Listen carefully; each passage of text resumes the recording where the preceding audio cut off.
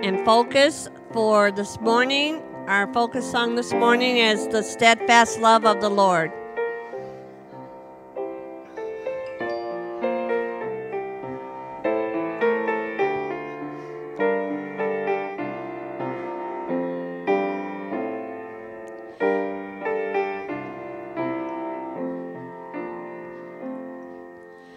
The steadfast love of the Lord never ceases. His mercies never come to an end. They are new every morning, new every morning. Great is thy faithfulness, O Lord. Great is thy faithfulness. The steadfast love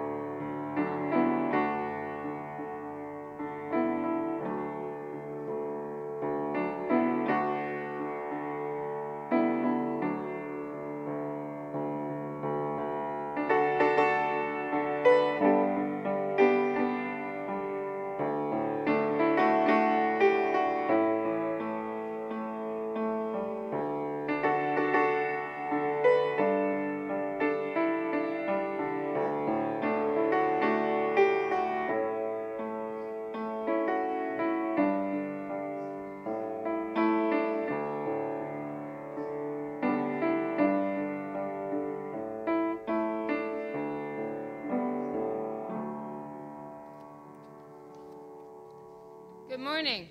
Good morning. And welcome to Willow Creek this morning. We're glad you chose to worship with us. Just a quick reminder that the plates are still on the center table in the back of the sanctuary for tithes and offerings if you feel so led. Would you bow with me in prayer, please? Our gracious God and Heavenly Father, we thank you for this glorious, beautiful, sunshiny, warm day, Lord. I thank you for the fact that even though I hate warm weather, you still send it because it's good for me. It's good for the plants. It's good for nature. Lord, we celebrate and worship and honor you for all of the things that you do for us, all of the things that you give to us, the things that we don't recognize, Lord, the blessings you pour out, both large and small, that we have our eyes closed to, our hearts closed to, and our minds closed to. We pray this morning that you would let this service be a blessing. Help us to open our hearts, our eyes, our ears, and our minds, Lord. And let this service bring honor and glory to you. In Jesus' precious name, amen.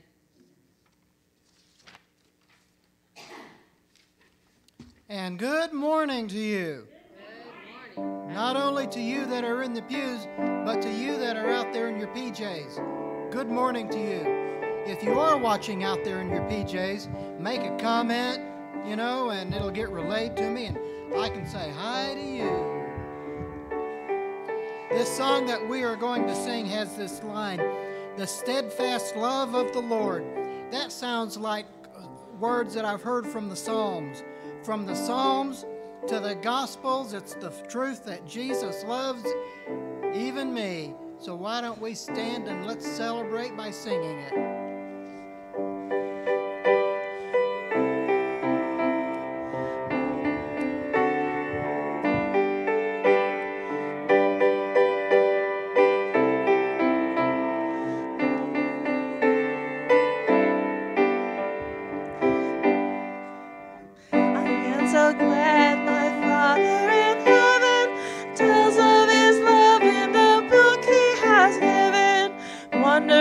Things in the Bible I see. This is the dearest that Jesus loves me. Oh, I'm so glad that Jesus loves me. Jesus loves me. Jesus loves me. Oh, I'm so glad that Jesus loves me. Jesus loves even me. Though I forget him and wander away, Jesus back to his dear loving arms I would flee. When I remember that Jesus loves me, I am so glad that Jesus loves me. Jesus loves me. Jesus loves me. I am so glad that Jesus loves me. Jesus loves even me. Oh, if there's only one song I could sing, when in his beauty I see the great King, this shall my song in eternity be. Oh, what a wonder that Jesus loves me. I am so glad that Jesus loves me. Jesus loves me. Jesus loves me. I am so glad that Jesus loves me. Jesus loves even me. I'm glad that Jesus loves you too, but I like that last song of that line. Jesus loves even me. There's this line in this next song we sing, "He knows my name." And we should ask, well, what name is that? Let me read from Revelation chapter 2:17. "He who has an ear, let him hear what the Spirit says to the churches. To him who conquers, I will give some of the hidden manna, and I will give him a white stone with a new name written on the stone, which no one knows except him who receives it." My goodness gracious, what a name we're all going to have. Let us sing, "He knows my name."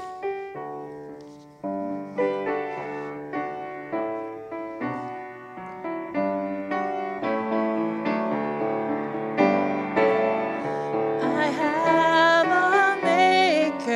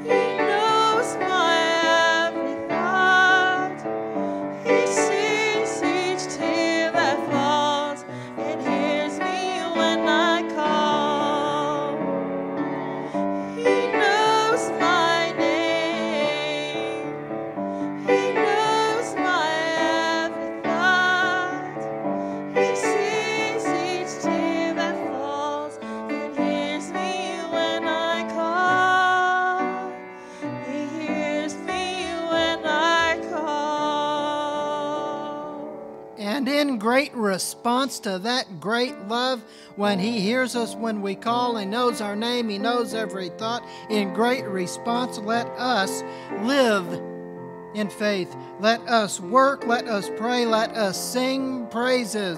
Let us sing, I'm gonna live.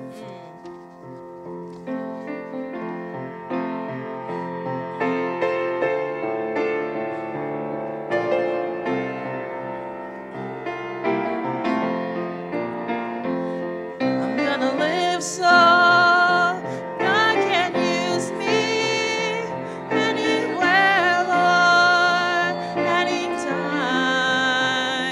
I'm gonna live so God can use me anywhere, Lord, anytime.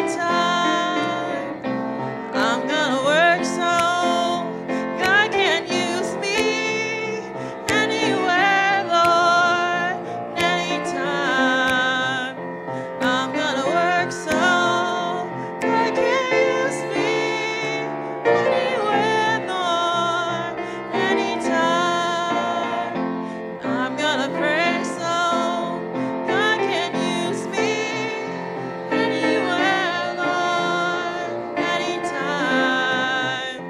I'm gonna pray so God can use me anywhere, Lord, anytime. I'm gonna sing so God can use me anywhere, Lord, anytime. I'm gonna sing so God can use me anywhere, Lord, anytime. Amen. All right, go ahead and turn around to your neighbors, say hello, and to the people in the virtual world, hello.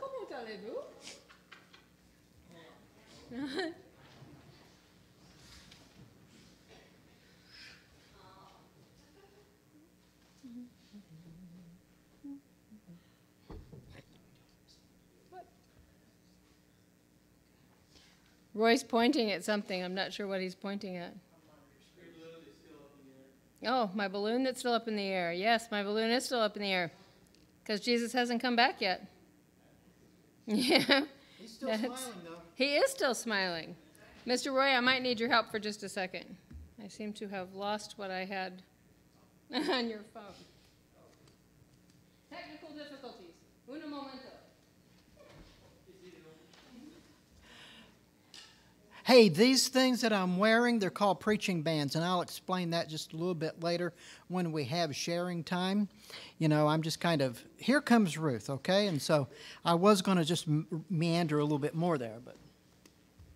Out there in TV land, I apologize. That was technical difficulties. Those folks in the sanctuary realized that. In lieu of children's message this morning, we are going to do graduate recognition. We do have 2 graduates that were turned in that are going to be recognized this morning. If you are a graduate or have a graduate out there in TV land and you'd like to send a quick message, Robbie will shout it down to me and I'll give a shout out this morning, okay? I'm going to read a quick poem, and I think it's very appropriate. Although I have to say, the lines in that last song we sang are pretty appropriate for graduates too. Live so God can use you, work so God can use you, pray so God can use you, and sing so God can use you. I think those are pretty appropriate words for those graduating this year. What do you think? Amen. So the poem I'm going to read is by Mother Teresa. Pretty appropriate for church. Do it anyway. People are often unreasonable, illogical, and self-centered. Forgive them anyway. If you are kind, people may accuse you of selfish, ulterior motives. Be kind anyway. If you are successful, you will have some false friends and some true enemies. Succeed anyway. If you are honest and frank, people may cheat you. Be honest and frank anyway. What you spend years building, someone could destroy overnight. Build it anyway. If you find serenity and happiness, people may be jealous. Be happy anyway. The good you do today, people will often forget by tomorrow. Do good anyway. Give the world the best you have, and it may never be enough. Give the world the best you've got anyway. You see, in the final analysis, it's between you and God. It has never been between you and humans anyway. Always remember to keep God first in your life as you graduate and move out into the world. We have, as I said, 2 graduates to recognize this morning. The first is a high school graduate who isn't here with us, but I'm going to ask his grandmother to come up and take his gift bag to him. The church did get small gifts for our graduates. So Colin Caldwell is graduating from Penn High School. I cannot believe that Colin's graduating from high school.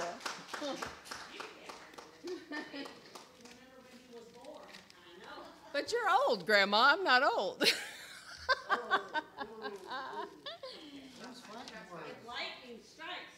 So in Colin's gift bag, there's a journal, there is a daily devotional, there's some candy and chocolates, there's a little gift card to get a treat for himself for graduating. And we just want to tell Colin, if you could pass it along for those who won't be able to make his open house, that his Willow Creek family loves him. He will always be a part of us. So, yeah, absolutely. I want to tell you, he's my first, and for some of you grandmas out there, you've already been through it and you know. And with COVID, they did have it in Penn football field, so the parents were able to go. And when you're from a split family, they allowed both parents and the steps to go.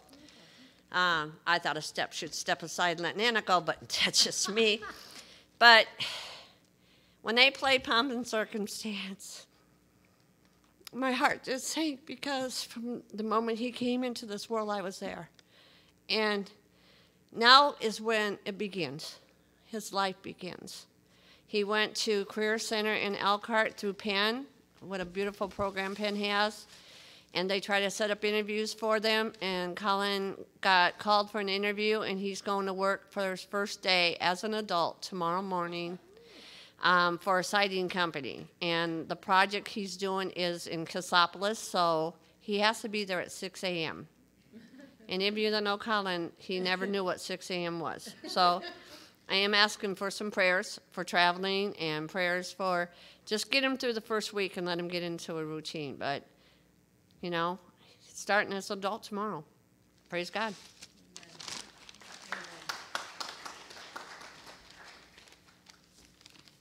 And Miss Diane mentioned the COVID and how that's impacted everybody's life, and that's had a double impact on our other graduate who's going to get recognized this morning.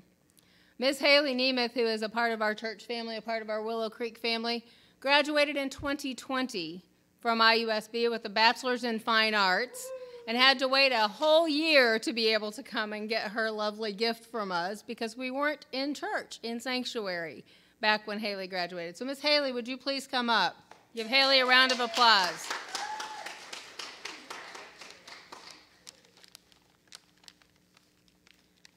Congratulations. This is yours. You may take the mic. When I graduated high school, it was 2016. And I was freshly 18. I already knew that I wanted to go to college, so I went to college right away, and I didn't want to leave the state for multiple reasons. So I stayed in Indiana, I went to IUSB, and I got my bachelor's degree in fine arts, concentrated in photography. And I've been doing photography since I was 12 years old. Now I just can put a professional label on it.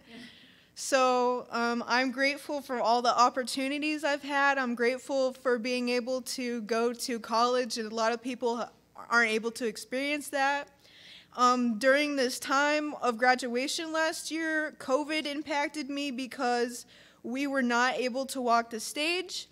And then we had another separate graduation for 2020 and 2021, but the only thing was family and friends were not allowed to come. It was just the people who graduated, so I opted out of that. And I'm just celebrating in spirit for all of this. And again, thank you guys for supporting me. And yeah. Thank you. Robbie, did you get anybody who came across the screen this morning? No? Well, to all you graduates out there in TV land, we say congratulations to you as well.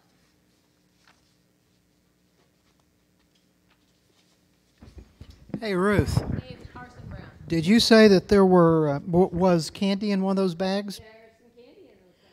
I graduated from the month of May into June. Did you? Well, I'll make sure you get your treat next week. Hey, for those of you that are at home, with your coffee and your treats, we got coffee and treats here too, all right? Just so you know, all right? Special cupcakes back there today. Anyway, my new adornment, they are called preaching bands, and if we have that picture of John Wesley,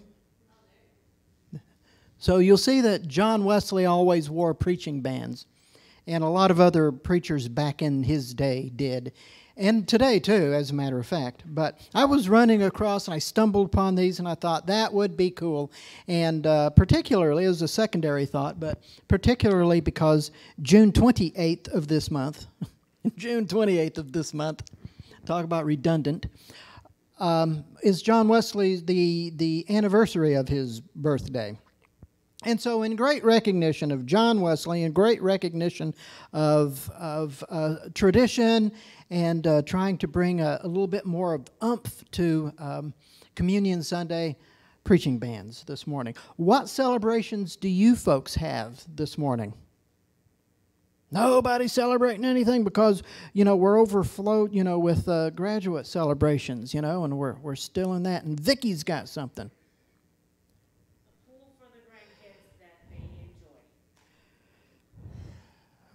The grandkids, and that they enjoy swimming and staying cool and cool. Yeah. As usual, the singing and your singing is lovely. And as usual, the acrobatic fingers across the keys of the piano is impressive. And yes, I put some humor in that. But God receives all of that like praise, like real praise. And when we celebrate these graduates, and when we celebrate anything that's going on in your life, we're praising God, because God made us for this kind of stuff. He made us for a relationship with each other and with Him, and for all this fun stuff that we come up with. And so when we praise each other, we're praising God. Ruth has a celebration. I did the cake and cupcakes for a wedding yesterday that took place in Culver, Indiana. She's a wonderful dear friend of mine. She's a nurse who spent a lifetime in a really bad marriage and a horrible relationship, and she found the love of her life, and they got married on a beautiful lake yesterday. So congratulations to Amy and Dave. Congratulations to Amy and Dave that got married yesterday, and I guess Ruth did the cupcakes. So I guess she's going to start a second business or something doing cupcakes. Amy and Dave, congratulations to you. Anything else? We have a lot of things to be thankful for, and we could start naming them, and that's how you feel. It's like, well, where do I begin, and then where would I end? And since we know that, and because Jesus is the beginning and the end of all things, why don't we stand and let us give thanks?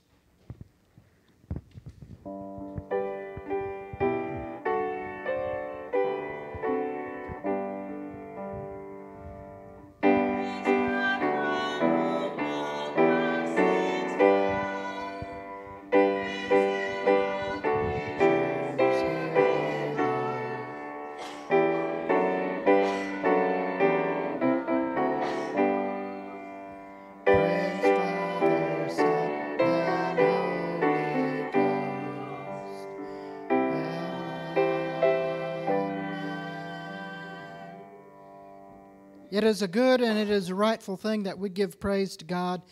You may be seated, by the way. It is a good and it is a rightful thing that because we know that God loves even me, God loves even you, that His ears are open, His arms are open, He's all eager to hear what you might have to say. When your kids got home from school, you were just eager to hear a report from them of how it went. And then when they came home and they started saying, it didn't go well today, and it didn't go well today, and the next day, and then, your kids were coming home, it was like, it's not going well today. But you are still all open arms for them. God is still all open arms for us. Vicki brings forward, Jean goes to the heart doctor tomorrow. So we're going to be praying for Jean. Vicki goes to the foot doctor on Tuesday. We're going to be praying for Vicki. We're going to pray for whoever has to take care of that pool for the kids. There you go. There you go. What? Molly, you got a prayer? The winter comes soon. Molly's praying that winter comes soon. Affirmed and confirmed by Ruth. And believe me, it will come all too soon.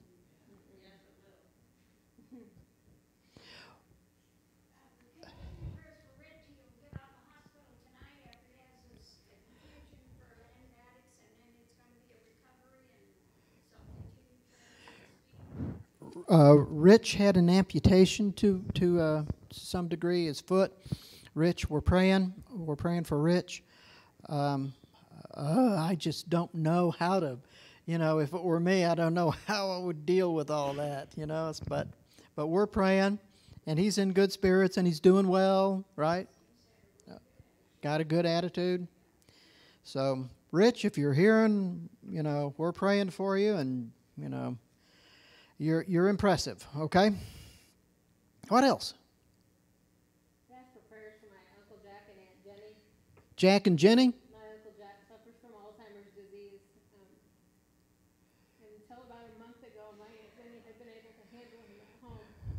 But he's about 7 years into the process now, and she finally had to place him. And she's having a really hard time.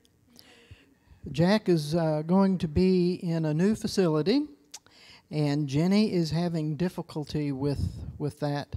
And I've been pastoring a good number of years, and I've run into a lot of situations of that, and it's just not ever easy when the guardian, the one that's taking care, has to make the decision to put a spouse or a parent in a facility.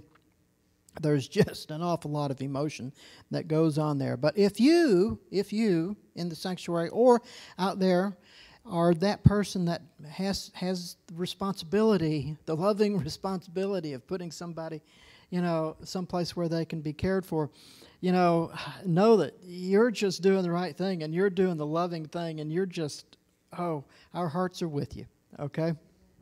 For sure. Anything else? As I pray, I'm not going to conclude with the Lord's Prayer, because I'm going to do that during the communion aspect of our service today. And if I do happen to forget, Ruth over here is going to grab my ear, and remind me, okay? And so let's take time for prayer. Our Lord, our posture this morning within our hearts is kneeling. Our posture this morning is that we have our hands over our heart. Our posture this morning, Lord, is that we have open palms lifting up to you. Our posture this morning, Lord, is that in all that we say and all that we do, we praise and honor you for sure. But Lord, because we know that you love even us, we know that you are eager to hear what we bring to you. We bring to you this morning, Lord, a request for care and healing for Jean, a request and care for the improvement for Vicki. We bring to you, Lord, your presence and your reassurance to Jenny, and we pray, Lord, that you would, provide a sense of comfort. Lord, we pray for these graduates that as they make these next decisions in life and they go to work at 6 o'clock in the morning, Lord, that you would be with them and protect them, that you would protect them in the workplace, Lord, and that you would protect them in their decision making as to what to do next in life. Lord, we come before you because so many of us in the sanctuary, we look back over our lives and we know that we've made so many of those decisions, and we know, Lord, that you have brought us along. But Lord, we don't know, even us, we don't know where we're going next. And so, Lord, we are all in the same boat. We are all in this same boat of uncertainty. We are all in this same boat of wanting to praise you, to work for you, to sing for you, to pray. Lord, we are all in this same boat of wanting to live our lives for you. And so, Lord, we ask that you would heal those that have had surgery and foot amputations. We would pray, Lord, that you would get them back to doing the things that they enjoy doing in life, perhaps hunting, perhaps whatever it may be, Lord. Lord, you are the great healer. You are the great person. You are the great God, sovereign God, that can attend to all of these things and all of these people named, and well beyond all of that. It is a world in turmoil, Lord. Cause us as Christians to reach out and to bring other people into this club that we call Christianity, into this club that we call church, Lord, because we know, Lord, that like herd immunity, the more Christians we get on this planet, the more it displaces the evil that is in this planet. And so, Lord, we would pray that you would be with us, that you would enable us, enlighten us, heal us all, Lord. Every one of us, whether we've mentioned a prayer request or not, you know that in our hearts there is something to attend to. We open our hearts, we invite you in, we invite you into those dark places that we don't even want to visit ourselves. We ask that you would heal us, to forgive us, to lift us up, Lord, to make us your servants. We will live for you, Lord, as you enable us to do so. We pray these things, each and every one of us in this sanctuary and each person that is watching at home. We pray from the bottoms of our hearts. Amen.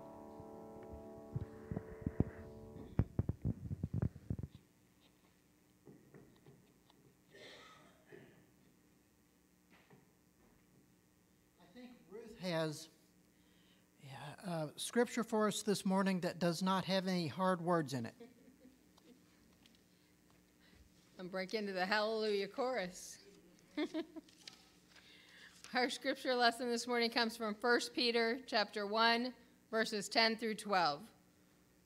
Concerning this salvation, the prophets who spoke of the grace that was to come to you searched intently and with the greatest care, trying to find out the time and circumstances to which the Spirit of Christ in them was pointing when he predicted the sufferings of the Messiah and the glories that would follow. It was revealed to them that they were not serving themselves, but you, when they spoke of the things that have been told you by those who have preached the gospel to you and by the Holy Spirit sent from heaven. Even angels long to look into these things. This is the word of God for the people of God.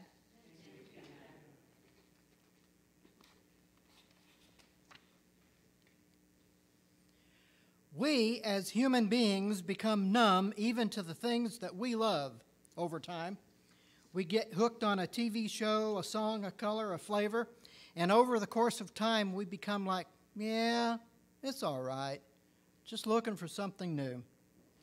And I know that we all know that God loves us, but I suspect that we don't grasp just how deeply it is that God loves us. And so the point to today's sermon is to rediscover our infatuation with God and to know just a bit deeper just how much it is that God loves us.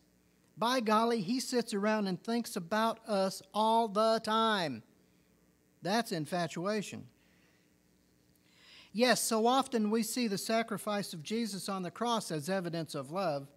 But today I submit that God's love for us reaches even deeper than that. God's love for us is so extraordinarily unaccountable, even angels are puzzled and perplexed. As I go through this sermon, I will pull from some different books of the Bible, and so I always have to say, when you do that, you have to be careful to make sure that your context is faithful. And I believe that my context is faithful. I'm not trying to develop any new doctrine for you. I'm just trying to show evidence that God loves you. Let us not be numb to that fact. Let us never go, yeah, I know God loves me. Concerning this salvation, as Ruth spoke, the prophets who spoke of the grace that was to come searched intently with the greatest care to find out the time and circumstances to which the Spirit of Christ in them was pointing when he predicted the sufferings of the Messiah and the glories that would follow. It's a long, complicated sentence. Wouldn't you agree? Wouldn't you agree? Well, you all thought that I had long, complicated sentences. But anyway. As Bible scholar David Bartlett says, no critical Bible scholar is likely to be satisfied with Peter's description of prophecy. And while I value the academic work of Bible scholars, we have to say, who knows better in this situation, the Bible scholar or Peter that spoke it, right? Peter was with Jesus. This is what I told you, Jesus said, that while I was with you, everything must be fulfilled that is written about me in the law of Moses, the prophets, and the Psalms. Basically, what Peter is saying is that the pointing to Jesus was back there. And those prophets and all that were writing about it, they may not have grasped it at the moment. They were doing the best that they could under the circumstances, but they knew that they were looking and pointing towards something beyond their present moment. And so Jesus opened their minds to understand. So allow me to paraphrase Peter. Regarding our salvation, or restoration, which was the word he used, the prophets, those sent by God with great intent, searched, directed by the Spirit of Christ, it was not yet to arrive. They are talking about salvation. Unmerited, undeserved, and even unasked for grace. As I had a discussion with somebody earlier today, how you doing? And that person said, better than I deserve. And I suppose that's true. But by golly, what Jesus wants to give us. This is a seriously big deal. I know that we're, thousands of times, we don't deserve God's grace, and yet He initiated an outpouring of it and continues that outpouring. I affirm that our actions and our intentions condemn us such that we don't deserve grace. But being born into this sinful reality, we can't help but fall short. But I think it goes much deeper than that. I think this exercise of grace initiated by God is a singularly unique event in all of the history of created reality. God is infatuated with us. This grace is so singular and unique, it baffles even the angels. So let me set the stage here for a moment. There will be hell to pay. All right? Revelation chapter 12, verse 9. The great dragon was thrown down, that ancient serpent who is called devil and Satan, the deceiver of the whole world. He was thrown down to the earth, and his angels were thrown down with him. And to add a bit of clarification as to where Satan was cast, from Jude, we read, and the angels who did not keep their positions of authority but abandoned their proper dwelling, there he has kept them in darkness, bound with everlasting chains until the judgment day. God does not mess around. For disobedience there will be hell to pay. That is the reality, and the angels know that reality. Angels are pretty bright. They see things and know things we don't. They are in the room, so to speak, with God. As it says in the book of Job, one day the angels came to present themselves before the Lord. The reality of existence as an angel is this: you don't get a second chance. The reality of angels is this: you don't get a second chance. You cracked the egg and you cannot put it back together. And yet, to those disobedient, self-serving, ignorant humans who moment by moment depend upon the will of God, even for the air that we breathe, God extends this unaccountable, extravagant, bewildering grace. This grace was previously unknown, unpredictable, and incomprehensible to angels. Our tech crew, if any time when you can, if you want to pull up that picture of the Last Supper. Hey, it's up. Peter says even angels long to look into these things. Ray Pritchard of Keep Believing Ministries says, it means to stand on tiptoe as if you're at the back of a crowd trying to reach, of a parade and trying to see what's ahead of you. The angels are at the back of the crowd. Why should the angels marvel at our salvation? The answer is clear. There are no saved angels because salvation is not for them, but for us. Jesus died to redeem fallen men and women, not angels. There are elect and non-elect angels, disobedient and obedient angels, good angels and bad angels, but there are no saved angels. Restoration is created and offered to those who are made in the image of God. This fascinates the angels, and it causes them to study and ponder the mysteries of a salvation that they can never share in. Here's Peter's message made plain. God loves you so much the angels are amazed. They know nothing about grace and mercy and forgiveness. They've never experienced new life, new birth, regeneration, the indwelling of the Holy Spirit. They've never experienced the indwelling of the Holy Spirit or the wonder of deliverance from sin. That which we experience in Jesus Christ, the angels will never know by far. You are more privileged than the divine beings that are called angels. So this picture of the Last Supper, this was done by the artist Tintoretto, who lived in Italy during the 1500s, and I prefer this one over Da Vinci's, and I know Da Vinci's picture has got more color to it, and everything, but Da Vinci's picture looks very, very posed, It looks like somebody, says, hey, let's do a picture, and they get the photographer and they pose it. This one looks very, very candid, as if somebody just happened to be in there and snapped a photo of that in the moment.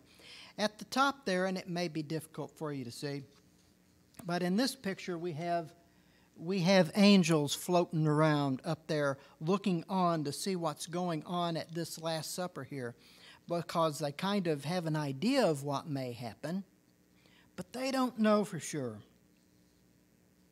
All they have known is when you're disobedient, you're done. And yet they witness this unique, wondrous love. I imagine those angels there like being on the edge of your seat at a suspenseful movie, thinking, how is this going to end? When Sherry says that to me when we're watching TV or a movie or something, I always quip, good script writers. I thought I'd get a chuckle. God's a good script writer, wouldn't you think? Anyway, I have not had the opportunity to interview an angel. I grant that. I can't ask them any questions, but I am sure that they are like really super baffled. If I were an angel, I would be envious. I would be jealous, perhaps even insulted. From Psalm 8, what is mankind that you are mindful of them, human beings that you care for them? You made them a little lower than the angels and then crowned them with glory and honor. Let me read it as if the angels heard that and were responding. Okay?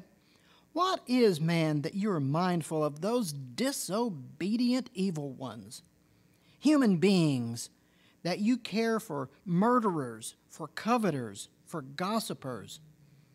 You've made them a little lower than us, and then you crowned them, undeserving as they are, with glory and with honor. Let's grasp at this just a little bit more, okay? Why these angels really, really are jealous and envious of you, all right? Genesis 3, you will surely not die, the serpent said to the woman, for God knows that when you eat, from your eyes will be opened, and you will be like God, knowing good and evil. The serpent tempts Eve with the temptation that he himself has.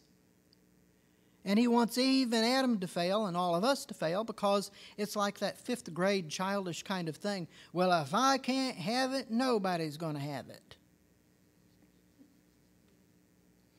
And then Jesus comes forth out of the grave, defeating Satan and death, and claims us as brothers and sisters, not as servants, not as underlings, but as brothers and sisters. Us, who don't deserve it. Now that is indeed singularly unique. Another point for the angels to be jealous about. May we never become so numb to the depth and the height of God's love for us. Whatever failings we may have, Jesus redeems us because Jesus is infatuated with you. Whatever condition of sin we bear, Jesus chooses us to live, to work, to pray, to sing. Folks, if you are good enough for Jesus, born of a virgin, had a ministry, suffered under Pontius Pilate, was crucified, dead, buried, rose from the grave, and ascended. If you're good enough for him, don't ever let any human being tell you that you're not even yourself. As we move into our communion time this morning, I remind you that it was Jesus. Let me move over here.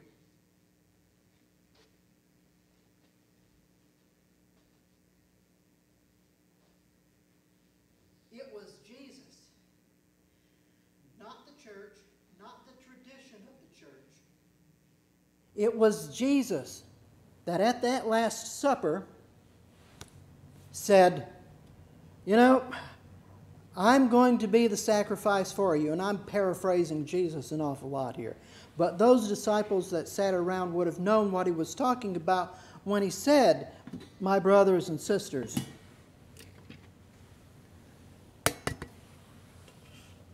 This is my body, broken for you. They would have understood the sacrificial symbolism of that. And as he continued and completed the meal, this is my blood poured for you for the forgiveness of sins of many. For the forgiveness of sins of many. And all you have to do is ask for it. That's it. He is right. He is just and faithful to forgive. It is Jesus that offers this morning, just as he offered it to his disciples that were at the table with him. The big thing is, while he was at the table with them, he had much of the suffering that he had to look forward to. And today, he has only glory to look forward to. He has our glory to look forward to. And so it is, as we take a moment to invite the Holy Spirit to bless these elements this morning, that they become the body and the blood of Jesus, that I invite you to humble yourselves. Our Lord, we ask that you take these elements, that you bless them by the power of the Holy Spirit to make them for us the sacrificial, forgiving glory of Jesus that we share with each other and with you this morning. Lord, we do this in memory of you. We do this in full reconciliation of one to another, brother and sister, those that are in the room and those that may not be in the room. Lord, we do this in great reconciliation of those with whom we may be angry, with those that have harmed us, with those that we have harmed. Lord, we have not stepped forward to seek an apology or to apologize to them, but Lord, we lift it to you. We lift it to you. And through your grace and through your mercy and through your sovereign power, we ask that you reconcile us. Reconcile all of us to whoever we may be angry with. Reconcile all of us to whoever we may have envy of. Reconcile us, Lord, such that Satan has absolutely no room in our hearts whatsoever this morning. And Lord, we do this because we rely upon the power of your love and your grace and the prayer that you taught us. Our Father, who art in heaven, hallowed be thy name. Thy kingdom come, thy will be done, on earth as it is in heaven.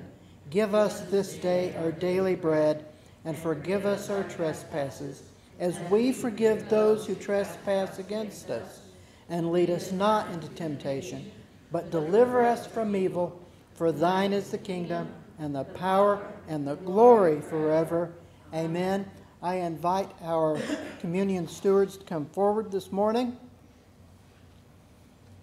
Those of you that may be at home, I know it's a little late for me to invite, but if you've got something at home that can be used as elements, it is the Holy Spirit that blesses them. It is the Holy Spirit that transforms them. And you're invited to share communion with us this morning. Ruth? The body of our Lord and Savior broken for you. The body of our Lord and Savior broken for you.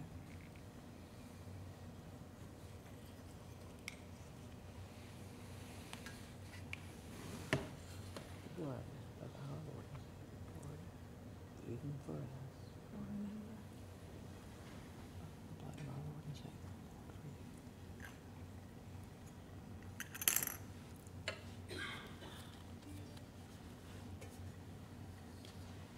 I invite any and all of you to come forward to this unaccountable forgiveness, this unimaginable status with Jesus as he calls us brothers and sisters.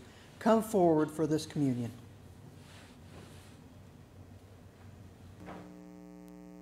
Angels long to look into these things. Angels long to look into these things. Angels long to look into these things. The glory of Jesus.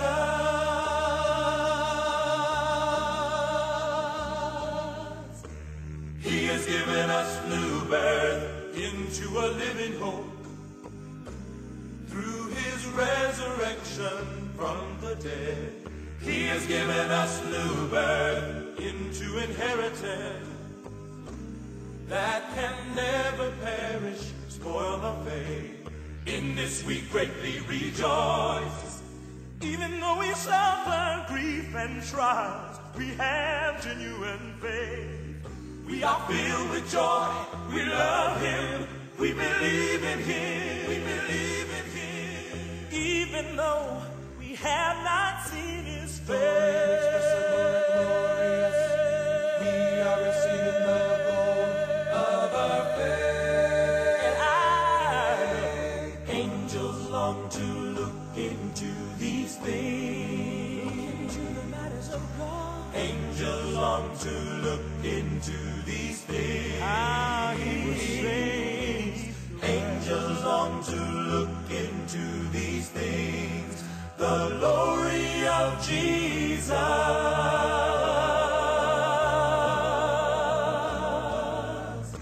The prophets intently searched with the greatest care to find the time when Christ would come.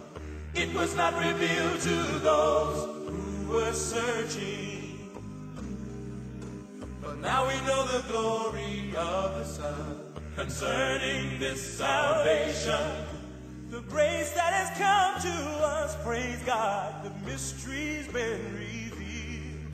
We are filled with joy, we love him, we believe in him.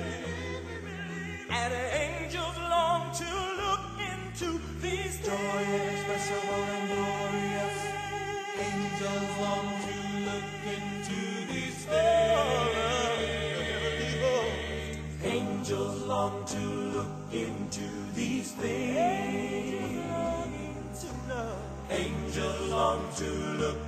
into these things. Angels long to look into these things.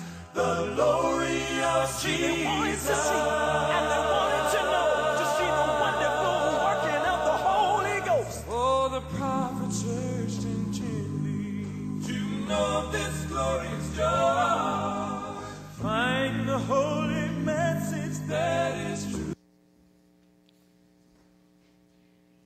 Molly, we have a closing song. Please stand as we sing our benediction song, which is the chorus of Jesus Loves Even Me.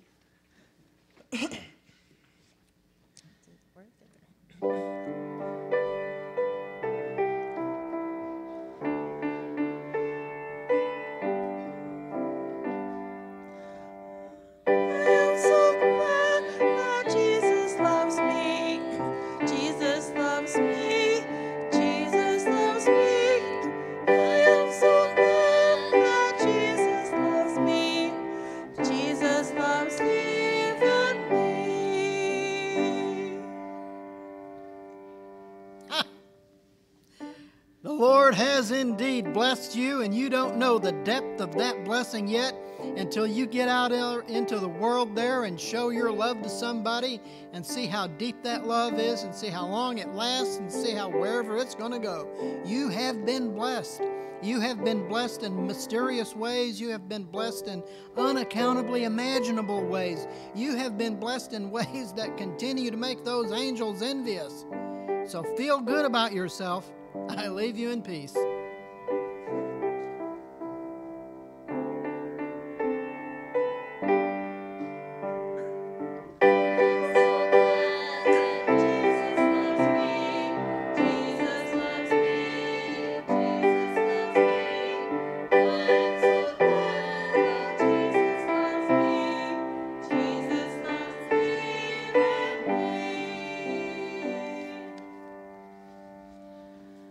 By way of announcements this morning, I would like to remind everyone that this coming Saturday, beginning at 8 a.m., is a work day.